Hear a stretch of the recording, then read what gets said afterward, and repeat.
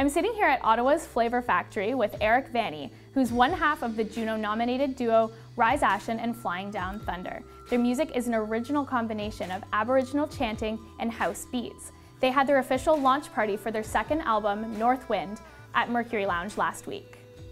Thanks so much for being here with us, Rise. My pleasure. Okay, so I hear you and Flying Down Thunder met on the canal.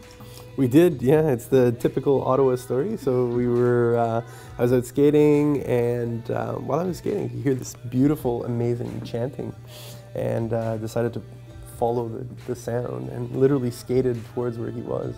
And he was performing at the time with a woman as Pimadiziwin singers, the Good Life singers. And so they would perform together, and he was drumming, and so started talking to them about collaborating. And at the time, you know, exchanged CDs and stuff like that, and kind of started dialoguing back and forth about maybe starting a project together, and it turned into this after, I guess it's been about 3 years now. How are you and Flying Down Thunder able to find a sound that suits both of your styles? It seems like a very unlikely combination. It is. I mean, I'm pretty fortunate because I guess Flying Down Thunder, Kevin, is very he's very musically open-minded. So a lot of the stuff that I do with it, I kind of take into different kind of areas, I guess, musical spheres. And so, for example, on the first record, there was even a dubstep kind of sounding number. There's been some very ambient stuff, which is like very dubby, kind of down-tempo stuff on there. And then there's also house.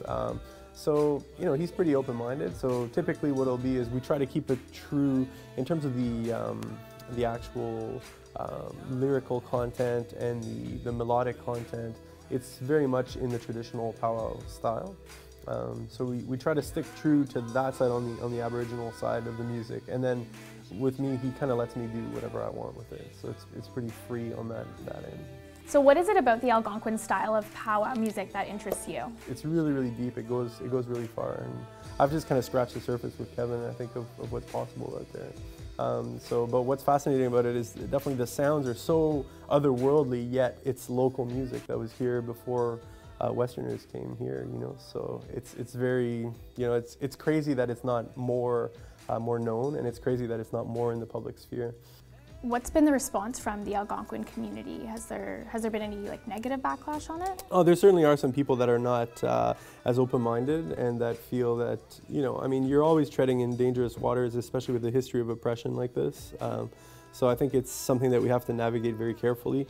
The record itself is made with the utmost respect for the culture and is really trying to stay true to the stories and to the oral tradition, you know. So, you know, certainly from our intent is to preserve the culture and to promote it, and especially to get young people interested, because part of it is that, you know, everything's so glitz and glam on TV that a lot of the kids don't think it's cool to be into Aboriginal culture. So, you know, we're trying to kind of remix it a bit, just give it a different spin, and try to help kids to get into it. So what's next for you in Flying Down Thunder? Keep it open, keep it, you know, just see sort of where the music takes us, you know. It's kind of coming through us. We don't really make the music, so thank you. Thank you so much for being here. We really appreciate it. High five. Yeah.